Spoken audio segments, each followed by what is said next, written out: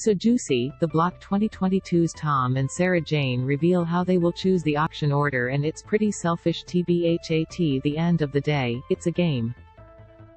The Block Australia 2022's Tom Calleja and Sarah Jane Wilson have been bestowed the all-powerful opportunity to pick the auction order, and they're only looking out for themselves. While the auction order is set to be revealed during the November 6 finale, the controversial Blockheads, who won the domain superpower, know how to ensure House 1 comes out on top. According to 9 Entertainment, Tom and Sarah Jane plan to make their decision based on the reserve prices and the advice from their real estate agent. At the end of the day, it's a game, and we've got to look after ourselves, so we'll just see what our agents recommend closer to the auction and just run it that way, Tom said. He added, "There's 20 different ways you could do it, and there's no right or wrong way.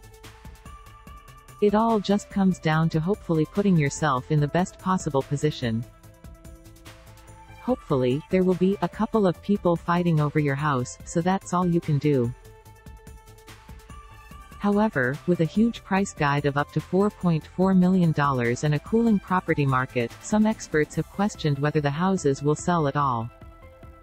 Want even more goss? Listen to episode 226 of the So Dramatic podcast with Megan Pustetto below. Know something that we don't? Spill the tea here. Get the tea first. Follow So Dramatic on Instagram and tune in on Mondays to get your reality tea fix with the So Dramatic podcast with Megan Pustetto.